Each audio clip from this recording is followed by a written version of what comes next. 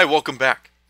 In this example file that we're going to do now, we're going to go ahead and look at a very interesting production scene, and we're going to create ourselves a dynamic simulation using that scene. So let's go ahead and open up this scene that we've got ready for you. Hit Control-O on the keyboard to open up the scene browser, and the scene you want to look for is Roulette Start. So let's go ahead and open that one up. It's a pretty big scene, so give it a moment to load, and here we go. Okay, so we have here is a scene of a casino, a roulette table to be exact. You can see here we have our i3D roulette table. Okay, if it's running a little bit slow for you, it's because we have a pretty dense scene. If you need to, you might want to take some of these chips that we have here and hide them. You can do that easily by simply selecting all the chips that you want by holding on Shift and then hitting H on the keyboard to go ahead and hide them. But if your scene's running just fine, you can go ahead and leave them there. I'm going to go ahead and leave them there for now. They're not bothering me. Okay, so over here is our roulette wheel. And here is a little ball on the top here, the little roulette ball. What we want to do is create a simulation where this roulette wheel is spinning, as it would be in real life, and we just go ahead and drop the ball in there and let it spin around and behave like a roulette wheel would in real life. So if I hit play to start an animation, the ball stays in place. That's because it's not a rigid body yet. The roulette wheel is not a rigid body, but it's spinning because it has animation to it. So it's been animated to spin forever, over and over again. Okay, so let's go ahead and let's start to create this dynamic simulation here. I'm going to go ahead and take the ball here, and with the ball selected, I'm going to switch over to the Simulate menu, 4 on the keyboard to do that quickly. I'm going to go to the Create panel here, and I'll go to Rigid Body, and I'll create a rigid body out of this little ball. Okay. If we hit F on the keyboard to frame in on the ball, you notice that the bounding shape is a cube. That's no good, obviously. So in the PPG that opens up with the ball here when we created the rigid body, let's go down here to the rigid body properties and switch from bounding box to bounding sphere. That's going to work a lot better. So I'll close that PPG. Okay.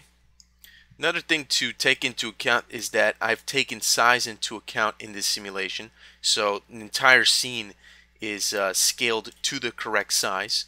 This is according to one Softimod unit equaling 10 centimeters, which is the default in XSI. So now I need this roulette wheel here to go ahead and serve as a passive rigid body. So we'll select the roulette wheel, come up here to create rigid body, and we'll create a passive rigid body. Now in the PPG that opens up, a bounding box is not going to work for me at all. So I need to switch from bounding box. Since it's a complicated shape, I have no choice but to select actual shape. So I'm going to go ahead and select actual shape. I'm going to keep the detail level low and subdivision at 0. Because if I increase that, my simulation times are going to go ahead and increase. I may have to increase that in a little while, but we'll leave it alone for the moment. Now if we hit play, you notice that XSI is going to go ahead and calculate the collision data, but nothing much is going to happen because there's no gravity. So let's go ahead and add gravity to our simulation. I'll go up here to Get and then go to Force, and I'll grab myself a gravity force. Okay, so my gravity is somewhere in this scene. There it is. Again, it doesn't matter where I move the gravity icon to. It's not going to make a difference. The only thing that'll make a difference is if I rotate the gravity force icon and make it aim in a different direction. I'll leave it at the default 98.1, which is going to work out just fine, and I'll close that PPG. Okay. Now what I'll do is I'll hit play. Now you can see that the ball lands on the roulette table there the way it's supposed to. There's the ball right there. A little bit difficult to see, but it's there. And it's just it's reacting similar to the way it's supposed to be reacting. But let's do something a little bit more interesting. Let's take the ball, hit F to frame in on it, and if we activate the move tool, that's V on the keyboard, and we're in local mode, we can see where the local y-axis of this ball is. Okay, what we want to do is perhaps give this thing some an initial push in this direction, almost like if someone had the ball in their hand and kind of just threw it into the roulette wheel. So let's go ahead and let's do that. Let's go ahead and let's rotate the ball. And we'll rotate it so that the local up orientation is actually aiming down toward the roulette wheel, like this. Maybe we'll aim it a little bit this way. Okay, that works out pretty good. And if we activate the move tool in local mode, you can see that the green arrow is pointing this way. Okay, so with this ball selected, let's go to the modify panel here and go to rigid body, edit rigid body. And we'll go to the dynamics initial state parameter set down here. We'll switch over to the velocity tab, and what we want to do is give it some linear velocity in the Y. So perhaps we'll give it some maybe 20 for the linear velocity. Let me move that over here, and let me hit play and see what happens here. And it didn't seem to have too much linear velocity. Let's add something like 50.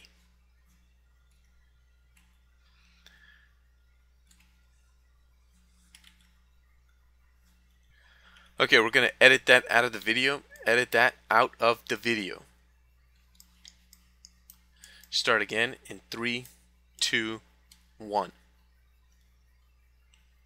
So we're going to take this little ball here, and what we want to do is make things a little bit more interesting by giving it an initial push into the roulette wheel. Okay, so to do that is actually pretty simple. We're going to work with the initial dynamic state. So with the little ball selected, we'll go over to the modify panel, and we'll go to rigid body, edit rigid body. We're interested in the dynamics initial state parameter set right here. We'll switch over to the velocity tab, and let's see the little ball right here. And we want to give this some initial velocity. When we activate the move tool, we see that we need to give it some initial velocity in the X and a little bit in the Z. So it's actually going to be negative X. So we'll go to linear velocity in the X and maybe give it negative 10. And we'll hit play, and negative 10 was a little bit too weak, so let's give it negative 50. That's a bit too strong, so let's go with negative 20.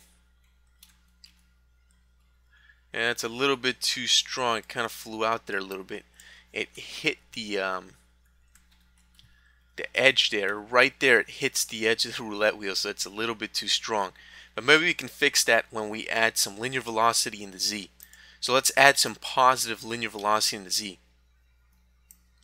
And I know that it's positive linear velocity because I want it to move this way toward the roulette wheel, toward the center of the roulette wheel. And you could see that the positive blue axis is pointing that way.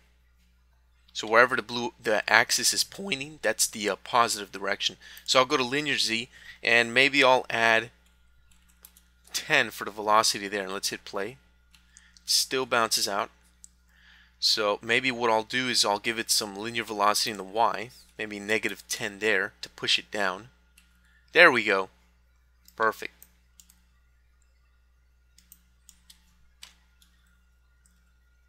Okay. Now the only problem we have now is that the ball currently went through the roulette wheel and through the table and whatnot. We can't have that happen. So let's go ahead and close that PPG. In order to stop that from happening, what we have to do is we have to increase the accuracy of the simulation here. So what I'll do is I'll hit 8 on the keyboard to open up an Explorer. Then I'll click on Scene Root here to change the scope to Environment. So I'll click on Environments here. Okay. What I need to go is expand this operators node here, this folder.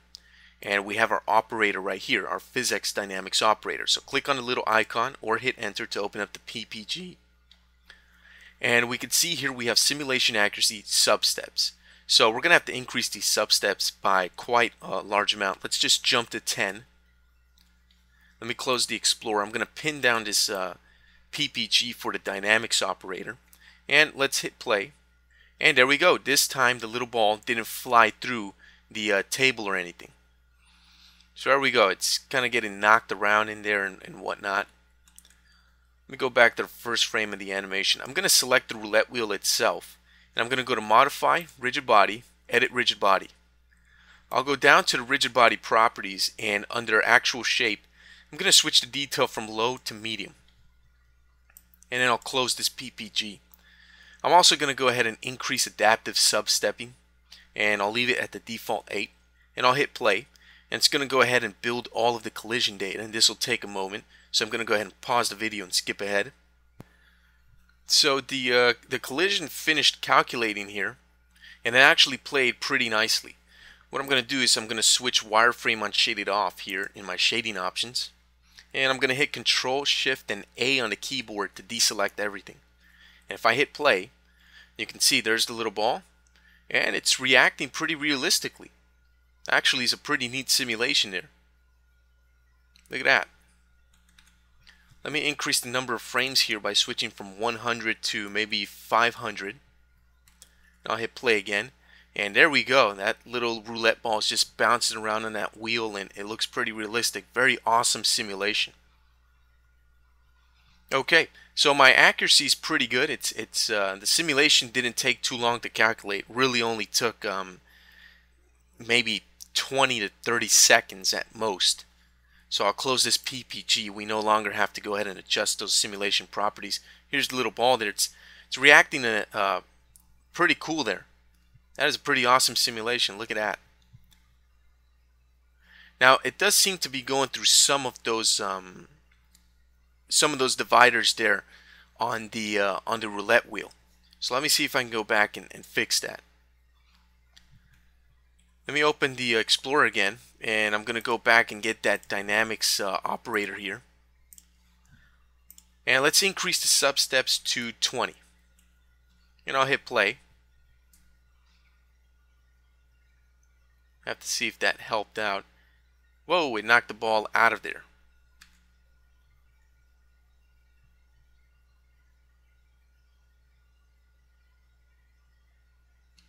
Yep, the ball's being knocked out of there pretty easily, which may not be exactly a good thing. Now, I wasn't getting knocked out before when I had my substeps lower, so I'm actually going to go ahead and lower those substeps a bit. Let's try 18. And now it just bounced out.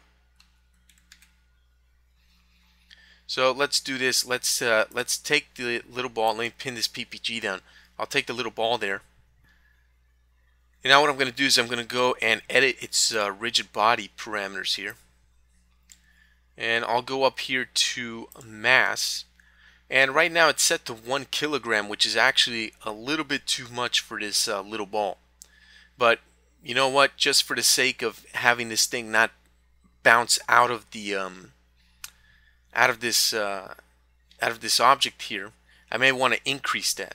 But before I increase that, let's go down here to the rigid body properties, and under the surface properties parameters here, let's adjust some of these parameters and see if we can get away with using some of this. Right now this has a lot of elasticity, 0.75. It's almost maxed out here. So let's actually lower that elasticity to not make it so bouncy. So let's drop it down to maybe 0.25. And now let's play the animation again. So now it didn't bounce out. However, it's not bouncy enough, which is not exactly a good thing.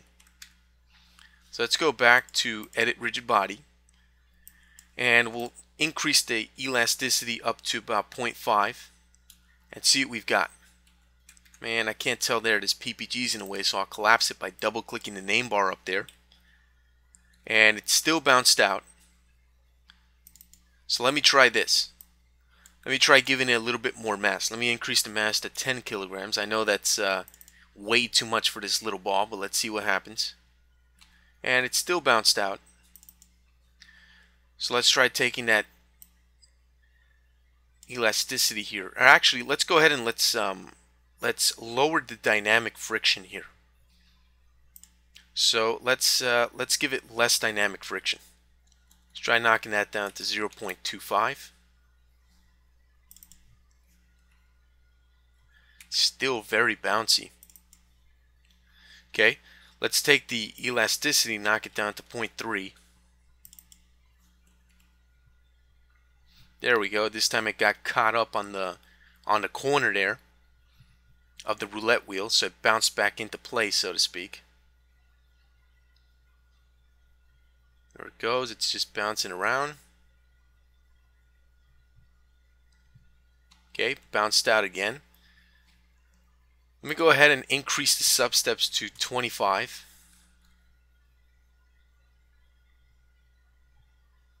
It's getting hit pretty hard there by the little dividers on the roulette wheel. Every now and then one of those will come in and just smack it and knock it right out of the roulette wheel.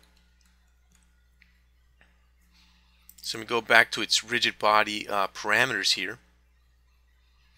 And let's maybe increase the weight. So let's increase the actual mass of this object. Let's go ahead and increase it to 200. That's 200 kilograms, a pretty heavy ball. Okay, there we go.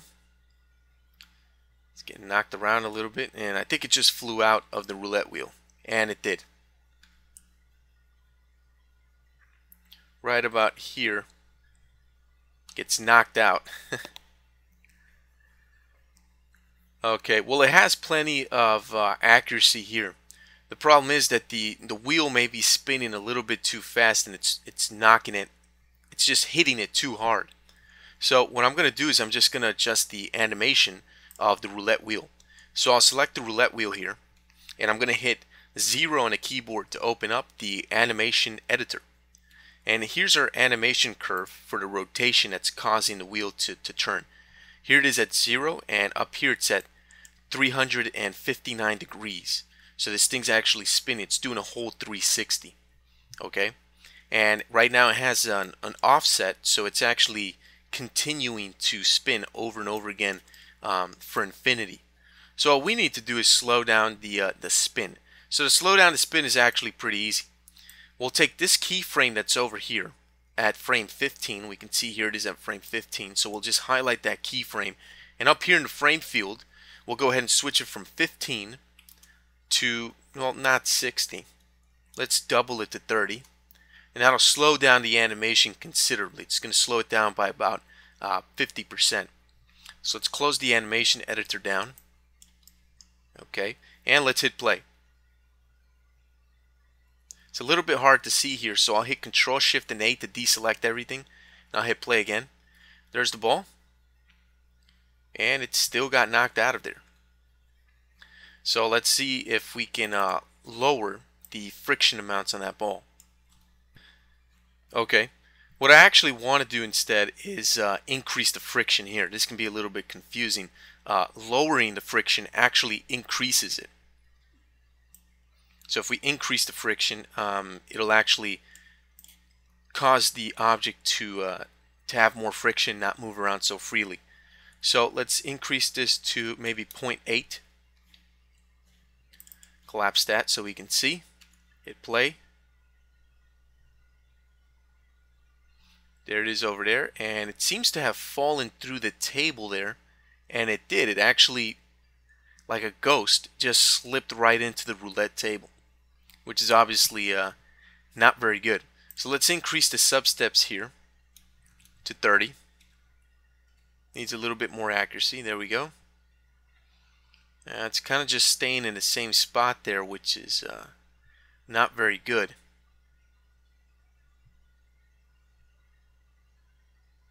Well, that's not a very nice simulation. It's just kind of sliding in the same spot, which is of course pretty unrealistic. So let's increase the sub-steps to 35. Hit play.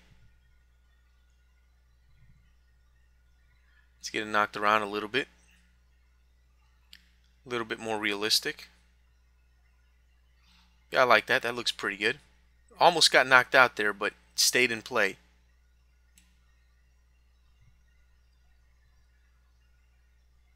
I think perhaps we increase the friction up a little bit too much because it doesn't want to move. Once it finds a spot, it really doesn't want to move around too much. So what I'll do is I'll lower that dynamic friction to 0.7. play it again. So now it seems to have a little bit more movement to it. And it seems like it disappeared right there. Little wireframe here to see if I can spot it. Oh, there it is, all the way down there. It fell through the table. Not good.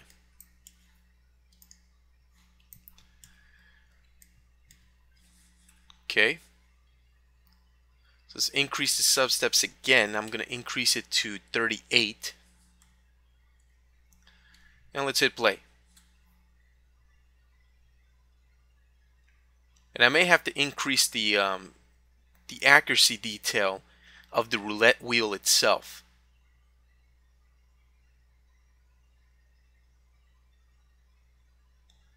There it is. Almost got knocked out right there, but it rebounded back in after it hit the wall from the roulette wheel. And that time it bounced out. So that's obviously not very good. Okay, so what I'm going to do is I'm going to grab the roulette wheel here, hit 0 to open up the animation editor. And I'm going to take the last keyframe here and I'm going to increase it to frame 60 this time. That's going to slow it down by a really good amount. So let's play the animation again, but first Control-Shift-A to deselect everything. There we go. So now it's going pretty slow. Very slow, actually. And it found itself a nice comfy spot where it does not want to move from. So let's actually go back to the rigid bodies and let's maybe decrease that dynamic friction back to the default 0.5. And elasticity, I don't want to go ahead and increase that right now. We'll see. If we have to change the elasticity, we'll come back and do that. So let's go ahead and hit play. And it got knocked out of play. Even though the roulette wheel is moving slower, it's hitting this this object pretty hard. So let's see what we can do here to fix that. Let me select the roulette wheel. I'm going to go to Modify Rigid Body, Edit Rigid Bodies. And my detail level right now is set to medium. So let me see if I can change the elasticity or maybe the static friction or something here. Maybe what I'll do is I'll change the, let me increase the static friction to 0.75. And I'm going to take the detail and I'm going to put it to high. I'm not going to go past high because you can see the next setting past high is coffee break. I don't want to do that. Unless I really have to, but I'm trying to stay away from that as much as possible. So Control-Shift-A to deselect everything. I'll hit play, and now it's going to go ahead and calculate the collision data, so I'll pause the video. Alright, so that took quite a while. I finished calculating the simulation, so I'll hit play. It's reacting a little bit more realistically now with the roulette wheel, but there's still a strange error there where the ball falls through the roulette wheel. So let's see if we can increase the sub-steps to fix that. I'll increase that to 40. And you notice that I'm not increasing the subdivision depth. I'm leaving it at the default 8. The reason for that is because if I increase the subdivision depth, it's really going to increase the amount of time it takes to process and calculate this. And now my ball found a nice little spot that it likes, where it's just going to kind of sit there and mock me there. So let's see if we can get that ball down from there. Let's go ahead and open up the ball's rigid body properties here. And let's go ahead and increase that elasticity again. Let's increase it to 0.5 and hit play. So now it's a little bit more bouncy. A little bit too bouncy. Now it just flew out of the roulette wheel. And you notice that even though we gave this thing a mass of 200 kilograms, it does not behave like it weighs 200 kilograms. So let's decrease that elasticity to 0.4. See if we can get a better result. And it's still getting knocked out of the roulette wheel. So let's see if we can maybe give it a little bit more dynamic friction.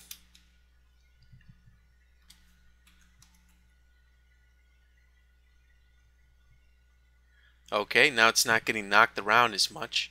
though it's still behaving pretty realistically. It's just bouncing around there. Almost flew out of the roulette wheel. Almost flew out again.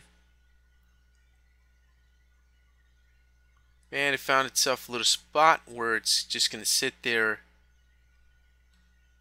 Let's go ahead and maybe give this thing a little bit more static friction.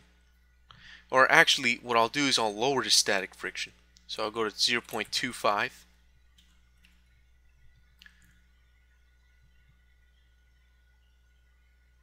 The static friction is going to affect the friction when the object is static, when it's trying to stay in place. The dynamic friction is going to affect the friction when the object is moving around and it's active. Okay, so same, pretty much no difference there. It kind of just stayed in the same, found itself that nice little spot there where it wants to sit there and not move. So what I'll do is I'll go ahead and take the elasticity and maybe increase it to 0.45. Make it a little bit more bouncy.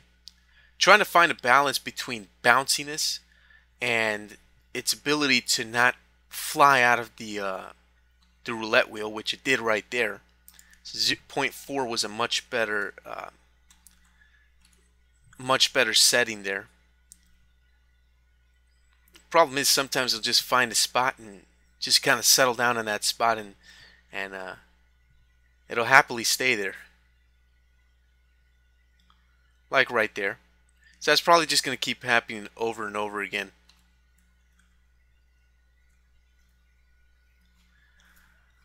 Okay, I'm going to leave all of this alone. This is all perfectly fine. There's not much more I can do here.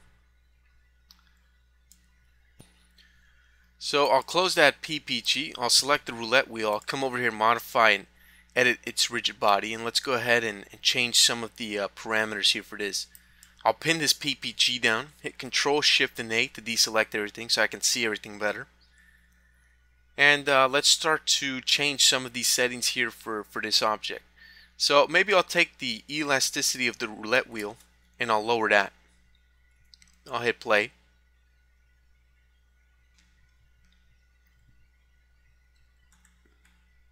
And the object got knocked out of the roulette wheel, which is obviously no good. So let me actually do this. Let me see if this will make an improvement. I'm going to select the roulette wheel. I'm going to go back to the animation editor by hitting 0 on the keyboard. I'm going to take this keyframe and I'm going to put it back to the original, which was 15. So now it's spinning very, very fast. Just want to test this out, and let me hit Control Shift A to deselect everything. Hit play. And it just flew out of the roulette wheel. That's not good. Okay, here's one thing that I'm going to do to keep this thing inside the roulette wheel. You can see that we've exhausted all kinds of different options and things, and we're still not getting this thing to react the way that we want. We can see the sub-steps were increased. If I continue increasing, I'm just going to slow the simulation down more and more and more and more and more, and chances are it's going to continue to bounce out. So when you have a situation like this, and this can happen when you're in production, when you have to meet deadlines and when you're working on a real project, sometimes you just have to improvise. So how can we improvise here? Well, it's pretty simple. What we need to do is create a proxy object, an invisible object that's going to go on top of this roulette wheel, and it's going to work kind of like a lid on top of this object to not allow that little ball to fly out. Okay? So the way that we're going to do that is pretty simple. Let's go over here to Primitive, go to Polygon Mesh, and we'll create ourselves, say, we can create ourselves a cube. The cube will work just fine. Close the PPG. Here's the cube. Let's move the cube up here and let's scale it down. So it's kind of flat like this. It's a little bit hard to see. Let me go ahead and go to my shading options, and I'll turn on wireframe on shaded. And it's still a little bit hard to see. We just can't see with this thing. So let me just switch to wireframe. There we go. Now I'm going to move this cube down here, and it's going to go on the top of the roulette wheel. Now it doesn't matter if it touches the roulette wheel. I'm just going to place it right above it. This way the little ball can't fly out. Okay. Now with this cube selected, let's go ahead and scale it down. So we'll scale it down so it fits a little bit better with the top of the roulette wheel there. Okay, that's good enough. Doesn't have to be perfect as long as it covers the top part pretty well. Now with this cube selected, I'm going to go to create rigid body, and I'll create it as a passive rigid body. Now that little ball isn't going to be able to fly out of there. One problem though, in the beginning of our little simulation here, the ball is already outside of the object. So that could be a bit of a problem. So we'll go down here to the rigid body properties of that cube. And you notice that we have this option here for muting. If we mute it and we hit play, the ball will go through the cube almost as if though it wasn't even a rigid body to begin with. If it's not muted, the rigid body will be active, but the ball will hit the top and bounce away like it did right there. So what I need to do is I need to keyframe animate this mute parameter. So let me go ahead and let me take this dynamics initial state up here and click on that to go ahead and collapse that. There we go. I'll collapse the inertial properties just so I get a smaller PPG here that just shows me the rigid body properties. I'll move it up here. And the next thing I want to do is I want to go back to the first frame of the animation, and I want to activate the mute feature. That way the ball goes right through it. And I'm going to click on this little green icon here to keyframe it at frame 1. I'll move one frame at a time, and once the ball is inside the roulette wheel, well inside, which it is right now, you can see it right there, I'm going to go ahead and I'm going to uncheck the mute to activate it and keyframe it. Okay, so what's going to happen is it's going to be invisible to the ball right here, and then somewhere in here, right about here at this frame, it's frame 8 I believe, yes, frame 8, it's going to go ahead and become active again. So now when that ball tries to bounce out of there, it's not going to be able to. It's just going to get rejected and bounce right back into our roulette wheel, which is exactly what we want. So now it's well, impossible for this ball to fly out of the roulette wheel. Now the problem is the cube right now is visible. So in order for the cube not to render out, it's pretty simple. With the cube selected, we'll hit F3 on the keyboard, and we'll get this floating explorer that pops up. And what we want to look for is this visibility node right here. So click on the little gradient icon to open up the PPG for that. We want to take away the view visibility and the render visibility so it won't render. And then we'll close that. So now it looks like the object is gone. I'm going to switch back to my texture decal view, and I'm going to turn off wireframe on shaded. Okay, go back to the first frame. Now it looks like that cube's not in the scene, but it's still there and it's still working. All we did was flick a switch that makes it invisible on and off. In this case, we turned it invisible. So now, whenever that little ball tries to bounce out of the roulette wheel, it won't be able to. It'll just get knocked back into the roulette wheel, and we won't have any more little balls flying out all over the place, which is a good thing. So now what I can do is I could take the little ball, go back to modify, edit rigid bodies, and I'm going to give it a lot of elasticity, like 0.75 or something like that. I'm going to take away that dynamic friction that I gave it earlier, so it doesn't have too much friction. That way it moves around freely. So now it gets knocked around. You'll notice that it's not flying out of the roulette table. It can't, because that invisible cube is holding it in place. It stops it from flying out. But to the naked eye, you can't tell. And in production, when you're working on actual production work in a studio, you're always going to be improvising day in and day out. The name of the job is improvisation. That's the name of the game. So this is one way to improvise whenever you're having a simulation that's not working. And sure, we could have kept tweaking settings over and over and over again until we get it to work. And right there it appears that the little ball went through the roulette table underneath. So the ball can't find the way out through the top, so it's going to try to find the way out through the bottom. So what I'll do is I'll increase the sub steps maybe to 45. Hopefully that won't slow me down too much. Hit play again. And like I was saying, you just have to improvise, because that's the name of the game. You'll always be improvising in this industry, in this field. So get ready for it. if you don't already work in the industry. If you do, then you know exactly what I'm talking about.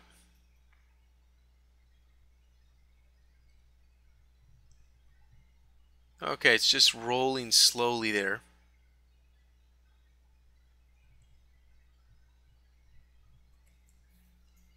I just don't like the way that it finds that little spot there and it just tries to settle in. So what I'm going to do is I'm going to probably I'm going to take away more of this static and dynamic friction. I want it to be more bouncy. I want it to kind of fly around in there a lot more. That's a little bit better.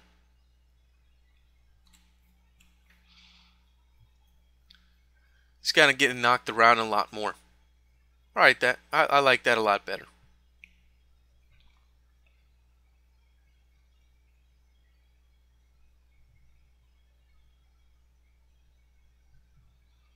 Oh yeah, I like that a whole lot better. Now it's just kind of flying all over the place because I took away a lot of that friction attributes that it had. So it had a lot of friction, and the more friction you have, the less movement you have, because friction is resistance to movement. So by taking away a lot of that friction, we can fix that. Now you notice that the simulation went all the way through the 500 frames, and the little ball didn't go through the roulette wheel, and so it looks like 45 steps worked just fine with a subdivision depth of 8. Okay, so I'll close that down. I'll close all these PPGs. We're done here. That does it for this example. So you can see how you can apply these dynamic simulations to awesome real-world animation and actual production situations. So this works out pretty good. If you like, you can kick out a render here. If you go ahead and switch 3 to the render module, you can actually go here and go to preview, click on that, and you get yourself a nice little render. So there we go. There's a nice render for you. There's our casino scene for i3 tutorials. Alright, so that's going to do it for this example scene. And we'll move on and continue with dynamics here. There's a lot more to cover after this video. So I'll see you then. Have fun with dynamics and enjoy.